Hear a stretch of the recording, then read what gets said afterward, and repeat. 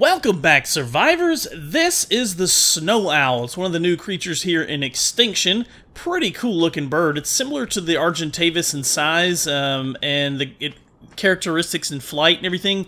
A little bit different than Argentavis, maybe more like a griffin though. Let me show it off to you guys for just a second here. This guy can fly pretty quick, kind of like an Argentavis. He's not as fast as a Pteranodon, but he's got a really cool dive where he can glide like the griffin does, and he's very quick when he's gliding like that, faster than maybe even a Pteranodon. So they have that pretty cool ability there to glide. They also have really nice stamina, so he doesn't use a lot of stamina when you're flying around. He has a very large stamina pool, and one of the coolest things is this night vision, or I guess it's more of a hunter's sense kind of thing. It's kind of a, I don't know, what do you call it, infrared sense? He can sense heat, so you can see all the targets, even small ones and things like that. Some creatures that might be kind of hard to spot, you see them a lot easier with this ability. It's also got one other ability that is really neat, and I'll show it to you guys here. Let me gain my stamina back real quick. Land here. We got an airdrop coming on the other side of the map. It's got one other ability that's pretty cool. Oh, something was attacking me. I probably got hit by that tail swipe from that Bronto. Let me find something just alone, a little bit away from that Bronto so we don't get smacked around. That's this creature's one downside, is it doesn't have a lot of hit points. They're kind of squishy. Here we go. It has a freeze attack, which actually doesn't attack anything. It heals anything in its presence when it does that.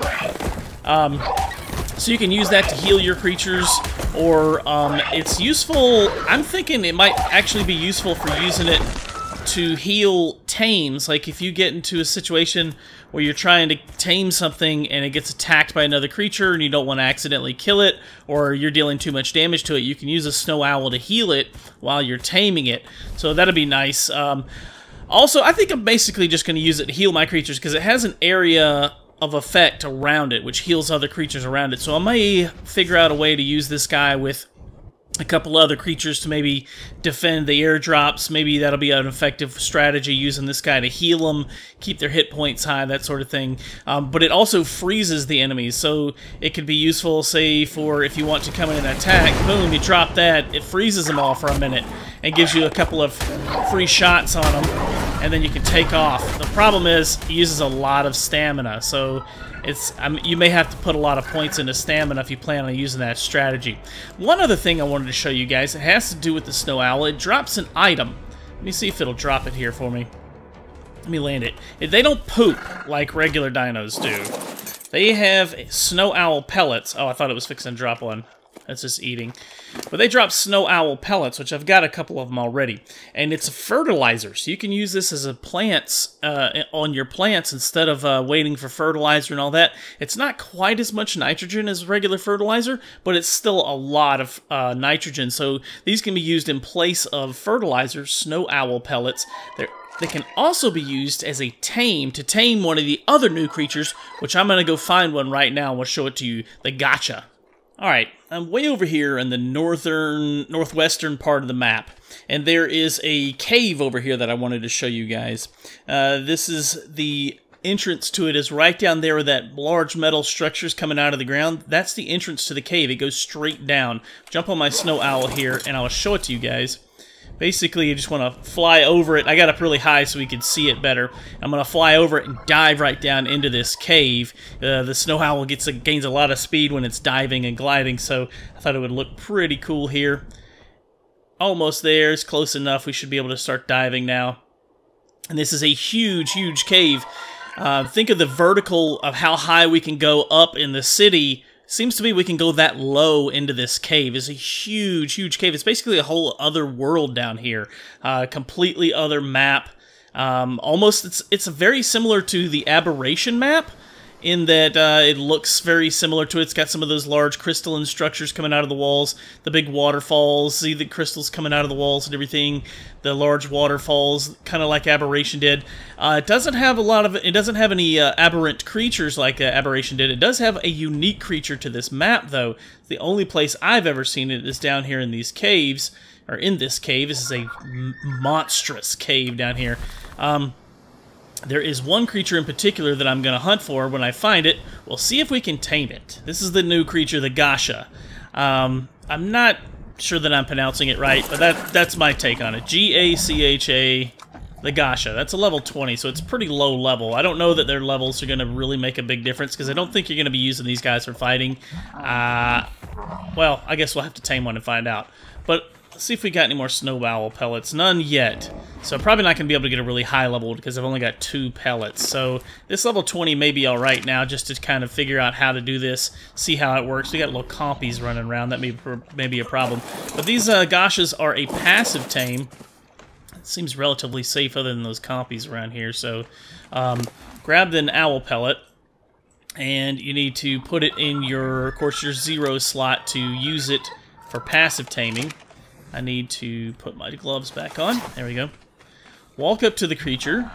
It actually may work. This is a low level, and I don't know how many it's going to take. Let's see if we can get the icon. Oh, crap. Got compies everywhere. Just to make sure these guys don't bother us while we're doing this. Take them out. Alright, I'm supposed to be able to passive tame these guys. Hold still, buddy. Maybe not. Wonder if you have to drop them on the ground. Let's see if that does it.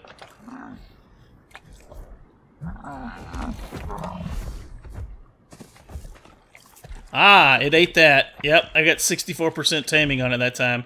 Sweet. Alright, so that's how you do it. You gotta drop them on the ground. So grab one more. Put it here. Alright, buddy, you want another one? I got another one for you. Here you go. Sweet! We got our Gacha. So 2 owl pellets would have tamed like a level 40 or so in 30, 40, something like that. So we've got a Gacha. I don't know what all we can do with these guys. Do we need a saddle? We need a saddle. I've got a saddle back at the base. So let me grab this guy in one of our cryopods. Take him back to... Why is he walking in circles? Take him back to the base and see if they're useful for anything. See how they perform. I guess before we fly back, we can check out this area a little bit. This is that underground cave. And there's supposed to be a boss down here somewhere. I've, of course, not seen it yet. But other than those Gachas, there's not a lot unique here. It's a really cool area. It looks really nice. It's much less dangerous than the surface is. You don't have all the issues with the meteors falling and the corrupted creatures. There's no corrupted creatures down here. So it'd be a nice place to live, to hang out, to build a base down here. There's just not a lot of resources as far as, like, bigger creatures. There's no big dinos down here. Oh, there's a resource. There's a experience node. There's no, like, big creatures down here like Spinos or Rexes, so there's nothing really good to tame. You'd have to leave here to go tame something good, but it can be a cool little place to build a base. We'll fly around it for just a minute here and check out some of the sites here. Like I said, it looks a lot like Aberration, and it has all these big crystalline structures sticking out of the walls. It's very cave-like looking, the waterfalls. A lot of it reminds me of Aberration. Oh, there's beavers down here. Cool. But other than that, there's no other new creatures that I've seen down here. The Gacha, this is where I've had to come to find honey. I found the beehives and honey down here in this area. So, yeah, there's a couple more Gacha right here. Level 150. Oh, great. The max level. I don't have any pellets to tame it. Ah, well. Let's head back to base and check out this one we do have. Alright, back over here in the city. Got my Gacha back over here. We're going to need to put a saddle on him here. Gacha saddle. And I assume they're going to eat snow owl pellets all the time. One thing I noticed is that they drop Gacha crystals, which I don't know what it says. It just contains mysterious items, but you can pick them up. That's kind of like, I guess it's their poop or whatever. But you can pick it up, and I've got a saddle on him. Why is he turning all kinds of crazy colors like that? Did he eat the snow owl pellet? He ate it. Wow. Alright. Oh, there's the saddle. That's odd. I was going to see if maybe if it ate a snow owl pellet, it would poop out a Gacha crystal. I found these looking at the ones out in the wild. These Gacha crystals right here. The ones out in the wild, I found them pooping them out. Alright, so what's this guy good for? Is he good for get fiber? Oh, wow. Nice, he's got sharp claws. So he's got 2 attacks. Got a pound attack and a swipe attack. See if he has any other abilities. He can't jump, he doesn't have any other ability, it seems like. They give up pretty colors, though.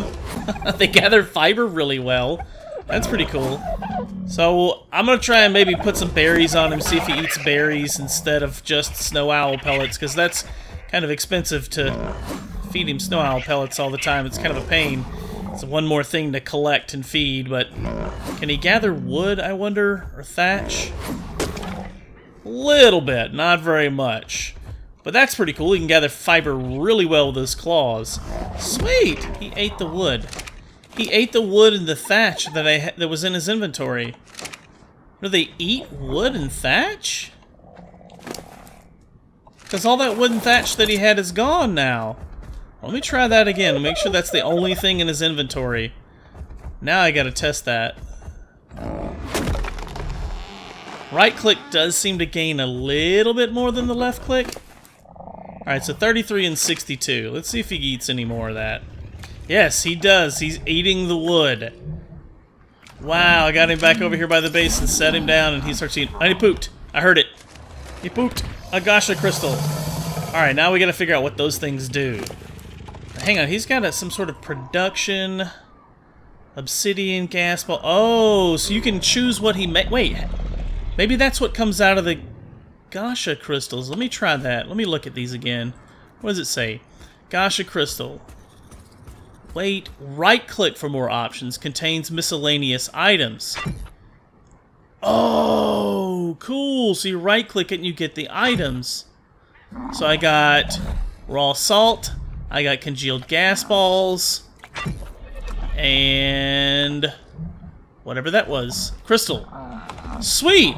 So then you can adjust what he produces. Green gems, fungal wood, blue crystallized sap, congealed gas balls, obsidian, or any. So you can kind of choose what he produces out of those. That is really cool. We kind of have an option. Obsidian is not the easiest thing to find on this map, but I have not seen any sap. Other than there's some red sap in some of the trees, but I've never heard of blue crystallized sap, so I'll try that. I can't find any green gems on this map, only blue gems, so give those a shot, see what they look like, see what we can do with those. But that's gonna wrap up today's episode. Pretty cool. I like the saddle on this guy hanging around his neck. That's gonna wrap up today's episode though, guys. Thank you so much for watching. If you haven't already, please subscribe to the channel, hit that thumbs up button if you like this video, post me any comments or questions down below, and we'll see you on the next one. Thank you so much for watching.